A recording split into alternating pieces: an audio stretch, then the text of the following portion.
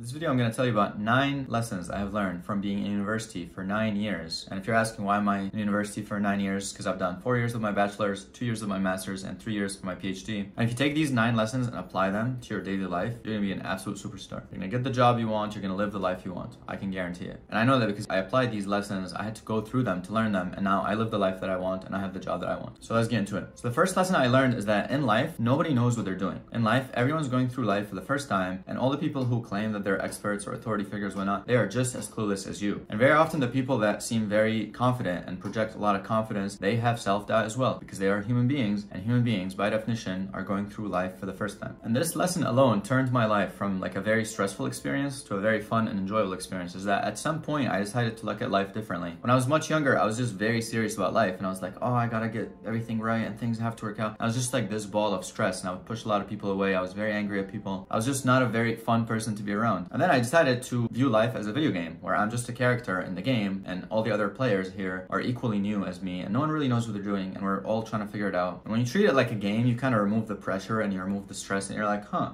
interesting. We're here, and this is cool. What is that? What is that? Who's that person? Let me go talk to them. Let me go ask questions here. Oh, what's that? Let me try to achieve that goal. Like, you just take on a different approach, and you're just as clueless as everyone. That also removes like the hierarchy. Like, in my opinion, there's no real hierarchy. Like, we're all humans in a way, and just by realizing that is going to make a whole world of a difference. Second lesson I learned is that it's very important to choose on a mechanism of how you're going to trust people. And in my opinion, the best way to trust someone or decide if you're going to trust someone is to see whether they question their own beliefs and whether they're open to new ideas. In other words, to me, someone who is very trustworthy is someone who's constantly questioning their beliefs and their ideas, and they're open to new beliefs and ideas. On the other hand, someone who is very stubborn and dogmatic and rigid in their way of thinking, I cannot trust that person, because I am not talking to a person. I'm talking to a rigid set of ideas. In other words, that person is not really in control of themselves. Their ideas control them, and by definition that makes them not trustworthy. Versus someone who is constantly changing their ideas and adopting new ideas and questioning their ideas and is using critical thinking to come to adopting certain beliefs, that person is very trustworthy. Because if we're all seeking the truth and truth is the goal, that person will be seeking the truth as well, and I can trust that they're going to have the critical thinking skills and the judgment to always search for the truth. And this is relevant to any like YouTuber that you watch. For example, you're watching my videos right now, and you're essentially trusting me with this information. And I can assure you that for at least for my channel, everything I say on my channel, every word that comes out of my mouth has been filtered and well thought out to the best of my ability in search for the truth. Now, obviously, you need to use your own critical thinking and reasonability and analysis to come to your own conclusions, but in my opinion, we should trust people who are open to challenge their own beliefs. Otherwise, you should run away. Third lesson I learned is you should only take advice from people who have the results you want in that domain. For example, if you have a friend who has never opened a business before, and you go and say, hey, I want to open a business, what do you think? That's literally like the worst thing you can ever do. Or if you can go to someone who has never studied engineering or gone through engineering, and you say, hey, I want to get an engineering degree, what do you think? That's the worst thing you can do. Instead, you should go to the experts in that domain for advice. For example, if you have a friend who has gone through engineering training, you should ask them. Now, one sample is not enough. You should ideally ask many people. You should find multiple engineers and ask them. You should find one person who's making videos about engineering, find someone else who's like studied it, someone else who's doing it right now, someone else who like knows someone who's studying engineering, and just get their perspectives, but get results from people who are actually doing the thing that you're trying to do. And ideally, not only they're doing it and they're kicking ass. Like, if you go ask a miserable engineering student about advice for engineering, it could be their work ethic, could be other stuff that is going on in their life that's clouding their judgment. That's not a great person to ask for questions. And this is a skill that I've developed very, very well that has served me very, very well, is I very quickly understand who is good at what and what can I ask them. For example, my PhD advisor is excellent at doing research, at coming up with ideas, at writing papers, at publishing papers. So anything in the research domain, I go to him, hands down. But if anything is relating to like the business domain, I'm probably not going to go to him. I'm going to go to my other friends or people I know who have a very successful business, and that is their single focus, because that's the thing they have spent more time doing, and they actually have the result in that domain that I want. However, also on that note, I'm not going to say totally disregard like any advice from people who have not gotten the results you want, but just make sure you run through these, like run the advice through your own critical thinking. That's very important. So I could go and ask my brother or my sister or my parents about something that they're not very knowledgeable about, but probably because they know me very well, they may give me some good insight, but I just have to be very careful with my filters and not take any advice on face value, and just always question it and run it through my own filters, my own reasoning. Fourth lesson I learned is that in life is not fair. Life has a lot of talented people, obsessive people, and if you're not talented or obsessive by the thing that you're competing with someone else, you're just gonna have to try something different. And that's just the reality of the situation. And I'll give you a very simple example, and the example is Elon Musk. For example, Elon Musk is someone who's very talented and obsessive obsessive about solving problems, about engineering, about business, and he crushes a lot of the other people in the business domain because of his obsessiveness and because of the way his brain works. And a lot of that is attributed to talent and the way he was brought up. Obviously, he worked very hard. He worked super, super hard. But even his hard work, the fact that he's working very hard, is attributed to that obsessiveness. Now, if you're going to compete against someone like Elon Musk, you're just going to have to accept that you might have to try different things. And I'll give you a very good example because when I was in engineering and I was taking my first class, I did not have a very strong math background because when I was in high school, I didn't really care about my math science classes. I was just kind of playing sports, talking to people, and doing filming and doing other things that were more fun to me at the time. So in my first year, I really struggled, and there were other students in the classes who were like very talented at math, very good, have gone through the rigorous training, have done every single like homework assignment in like their high school. And I was basically up against these people. But I knew that in order for me to beat them, I had to try something different. And I did. I basically went and I asked a lot of people for help. I made a group friend for people to study together, and we did the math homework together. I went to the teaching assistant, asked them for help. I went to the professor, asked them for help. I basically went and attacked it at many different angles. And at the end, I would end up getting higher grades than these people. And a big part of that is because I accepted the situation for what it is. I accepted these people are probably more talented than me in that domain, but I'm talented in other domains, so I'm going to use my other skills to attack the problem from different angles. This is why in this channel I talk a lot about self-awareness. It's very important that you know yourself very well, and you know what you're good at, and you know what you're not good at. That will take you a very long way. All right, lesson number 5 is that you're going to die soon. And no, I'm not joking. I'm being very serious. Life will go by in a blink. I mean, as of the time I'm recording this, I'm 26 years old, and I can remember when I was just 17. I was just 11 years old, and life goes by fast. And the older you get, life goes by much faster, and boom, soon enough you're dead. And the fact that you're going to die very soon should basically give you a lot of insight on what you actually want to do with your life. And this is something I learned from Steve Jobs, which I have a poster of somewhere in the back. There it is. And there's a reason that the Steve Jobs poster exists over there. It's because even though I do love Steve Jobs and I do like a lot of the ideas that he worked on, thinking about him reminds me that I'm going to die very soon. And when you think that you're going to die very soon and like that's it, life as we know it ends, and regardless of whether you believe in an afterlife or whatever you believe happens afterwards, like independent of that, let's say this finite life that we know, is very important to think about the fact that you're going to die very soon, because that's going to actually show you what's important. And basically thinking in this framework will allow you to do things that you're going to be less likely to regret later on. And this is something I also learned from Jeff Bezos. Jeff Bezos uses a regret minimization framework. He made decisions. When he was starting Amazon, his company, he thought, what would the 80-year-old version of me regret less? And he went with that decision. And this is how I make decisions as well. I basically think to myself in the future, in the near future and the far future, and I say, what am I likely going to regret less? And very often it's the painful, annoying thing, the hard thing that we don't want to do, that we put off, that we really need to do. But the moment you start framing it in terms of the fact that you're going to die soon and that you got to do this thing or otherwise you're probably going to regret it, it makes it much easier to take action on the thing that you've been procrastinating. And that could be many things, whether it's starting a company, pursuing a degree, telling someone you really care about them and you love them, asking someone out, going out with someone, like hitting up some friend you haven't talked to in a very long time, apologizing to someone, spending more time with your family. I don't care what it is, but whatever it is that you're going to think about, like when you're going to be on your deathbed, looking back on your life and thinking,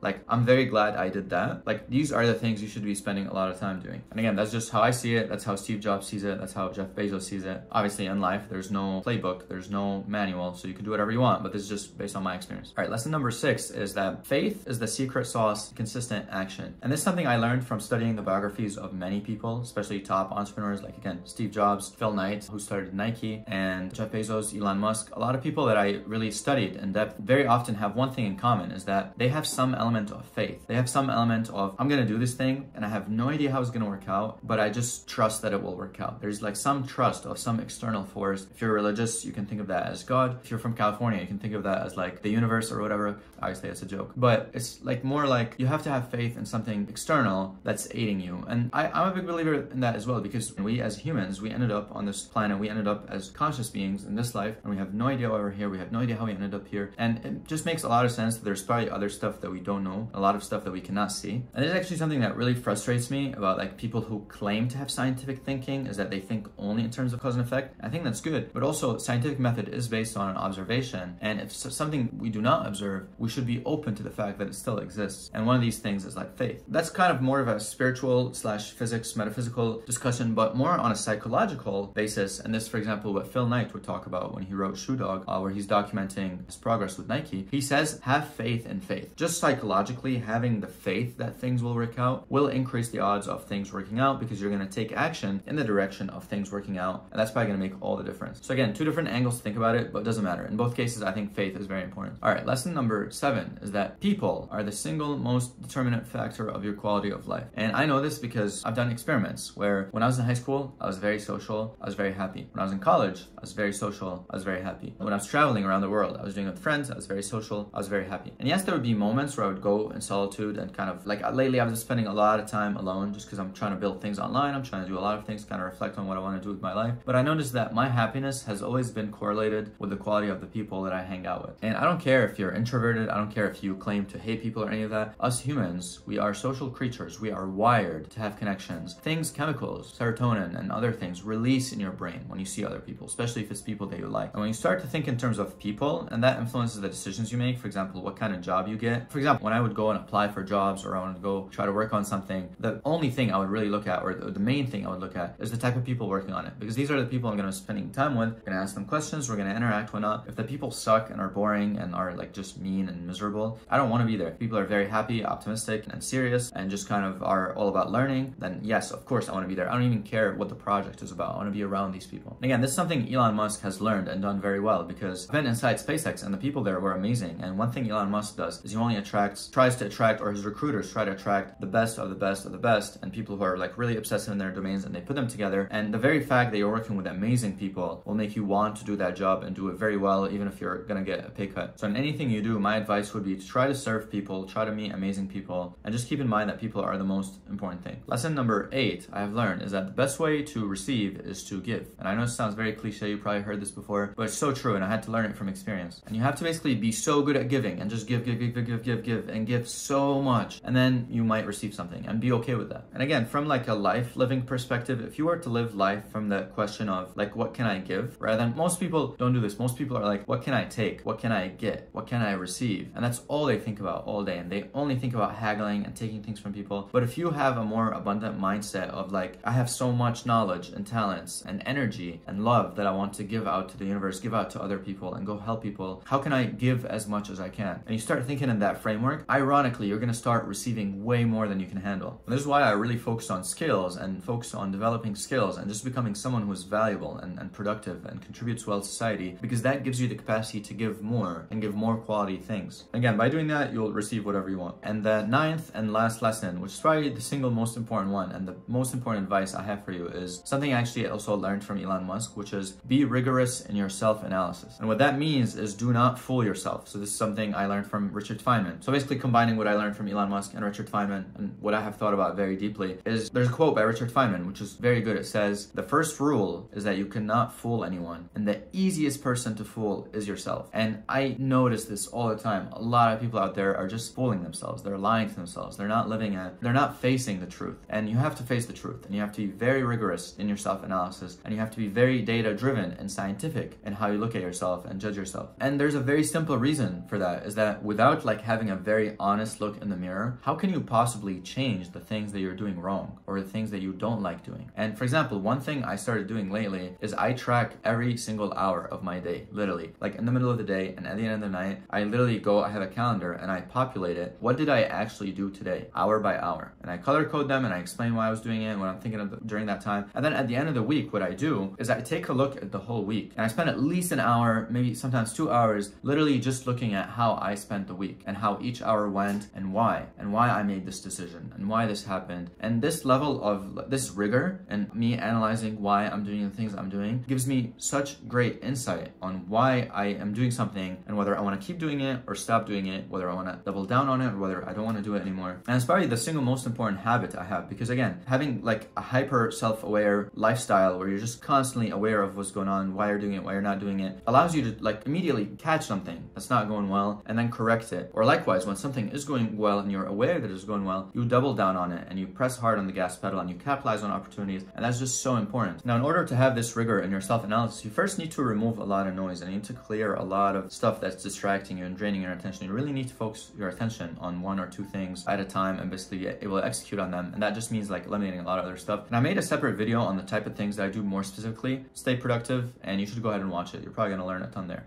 Peace, love.